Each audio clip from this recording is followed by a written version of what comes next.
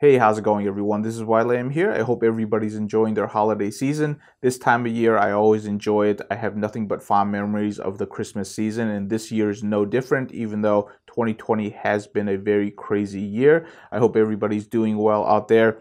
There is a couple of news bits that I do want to cover, so I'm going to cover them on this episode before the next new year starts. So let's go ahead and get right into it. So on the Fuji rumor website, we do have some rumors about the X-E4, which is a camera body that was rumored to be canceled, but it doesn't look like it is going to be canceled. It is going to have the 26 megapixels X-Trans sensors that we already know about. It's in a lot of camera bodies. It's not going to have the next generation of sensors or processors, which is not surprising because it's really not a top-of-the-line camera body. You would expect a new sensor, a new processor to come out with an XH2 or the next X-T5. So nothing surprising there. It is a really good camera body. It's never been one that I've been interested in because the XT series have always been so good, but this one doesn't have a fully articulating screen, or at least that's what the rumors say, which makes it a much more photocentric camera body, which is going to be what a lot of people in the community want. So in this case, the announcement probably isn't going to be overhyped,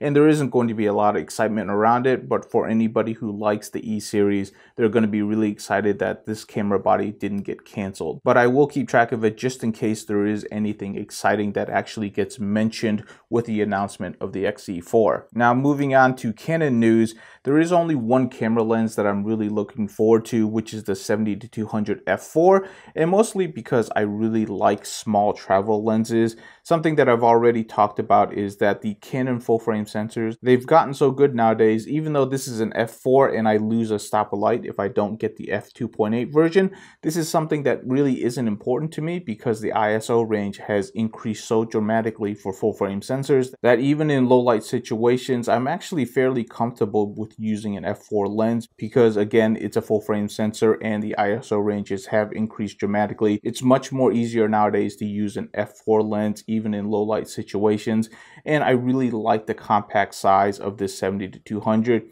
Generally speaking, when I'm traveling, I like to only carry two lenses with me. One lens that's an ultra wide that I can kind of carry around and just move around from day-to-day life, and then a telephoto in case I ever need it. And this 70-200 right here definitely fits the bill. And of course, since this is an f4 lens, I do save a bit of money, which nowadays that's never a bad thing. So I'm definitely looking forward to seeing the review on this lens because it's most likely one of the lenses I will be picking up early next year. Moving on to Nikon news, and this is something that I think all of us have seen coming. Nikon has definitely started doubling down on video features on their new mirrorless cameras, and that's because they're getting exposed to a new user market, which means their base of users that they can actually sell to is growing, and that's something that you're going to need to do in this type of economic environment. You're going to have to grow your user base, and one of the easiest ways to do it is to grow into a new market segment. So we know photography has been shrinking for quite a while now, so going into the video market, really getting some pro features out there like supporting Blackmagic Raw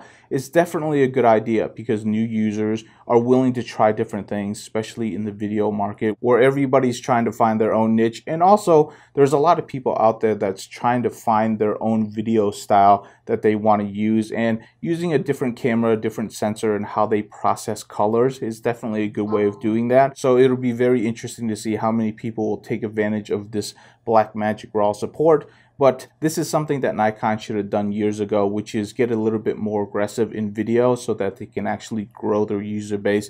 They're finally now getting around to it. They are so late to the game that doing aggressive features like this is something that's really important to them because it kind of makes them distinctive. It makes them very unique. And it's also their willingness to try new things that might be able to win over customers that are already using other people's brands. And I really hope Nikon finds success doing things like this because it's definitely one of the legacy brands that has a long tradition. They make really great products. It's just that they haven't really been keeping up with what's going on in the market. And I'm really hoping that they have growth and success in 2021 so that we don't see them disappear. Now, having said all of that, one of the disappointing news to cover is that they're going to be ending the tradition of manufacturing cameras in Japan, which is something that probably surprises no one. They are moving all of their manufacturing to Thailand. This is kind of disappointing to see because they had such a strong legacy of actually building cameras in Japan. Canon seems to be the only brand left that will be manufacturing some of their camera bodies in Japan, which is one of the reasons why I own a Canon R6, because I do want to support manufacturing in democratic nations. But getting back to the story on the screen here, it is kind of sad to see it, but you can really definitely understand the business reasons in which they do that. I just wanted to bring it up because for some people like myself, that is rather important, and it does change my buying habits on which camera brands that I will be continued buying products from. So when this video publishes on YouTube, it will be New Year's Eve, so I hope everybody have a happy new year. I'll see you in 2021. I hope everybody's doing well out there. I hope you're healthy, and I'll see you in the next video.